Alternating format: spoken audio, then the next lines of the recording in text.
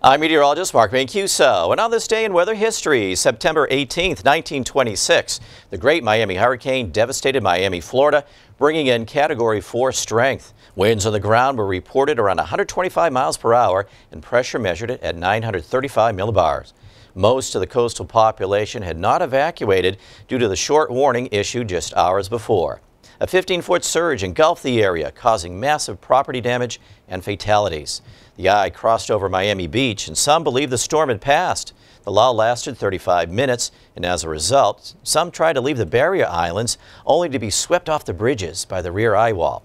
Afterwards, the newly founded University of Miami nicknamed their athletic teams the Hurricanes in memory. Its mascot is an ibis, a small white bird, and according to folklore, the bird is typically the last to leave before a hurricane strikes and the first to return once it's gone. Adjusted for inflation, it was the costliest U.S. hurricane to date, double that of 2005's Hurricane Katrina. Storm's regional impact contributed to the demise of the Florida land boom of the 1920s and pushed the region into an early start to the Great Depression. 84 years ago. I'm Mark Mancuso.